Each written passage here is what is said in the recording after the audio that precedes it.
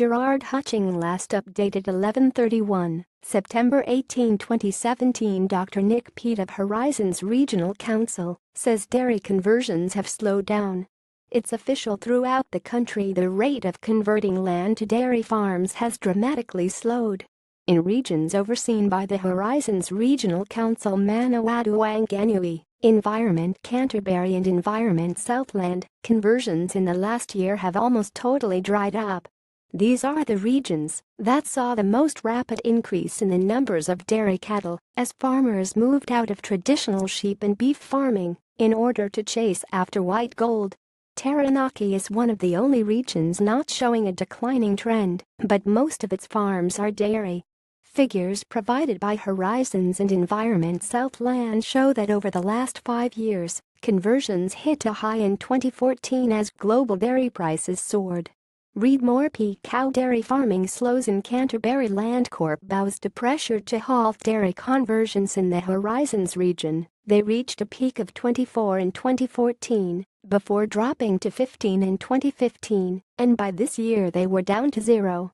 Dr. Nick Peet, Horizons Group Manager Strategy and Regulation, said dairy conversions required consent only from 2010 onwards.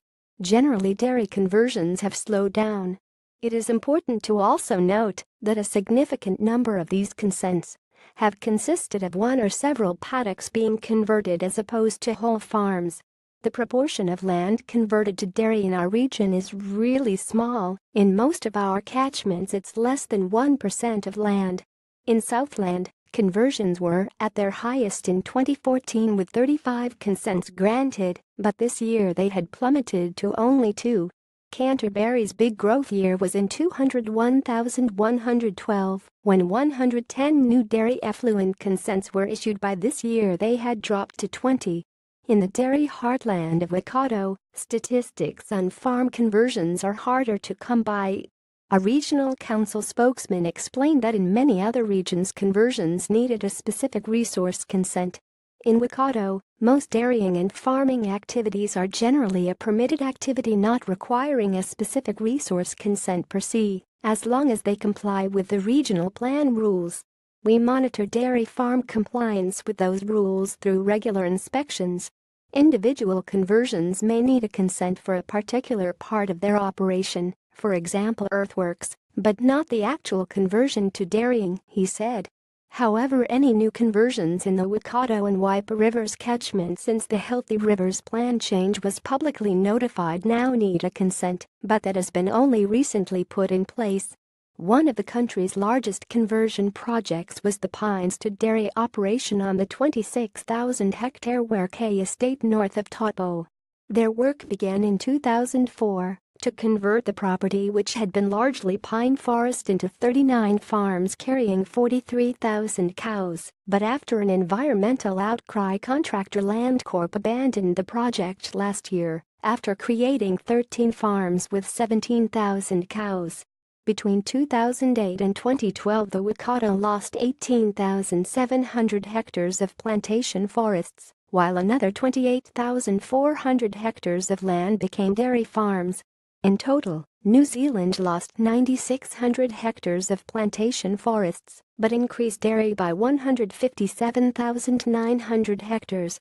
Taranaki Regional Council Director Resource Management Fred McClay said that unlike regions such as Canterbury or Southland, Taranaki had been a long-established dairying region.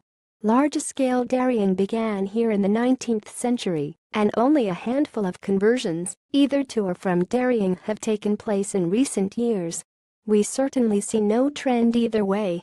Federated Farmers Dairy Group Chairman Chris Lewis said after the expansion of the last 10-15 years, the new normal is that farmers aren't going hell for leather. They are trying to produce milk sustainably in all sorts of ways, environmentally, but also from a business point of view.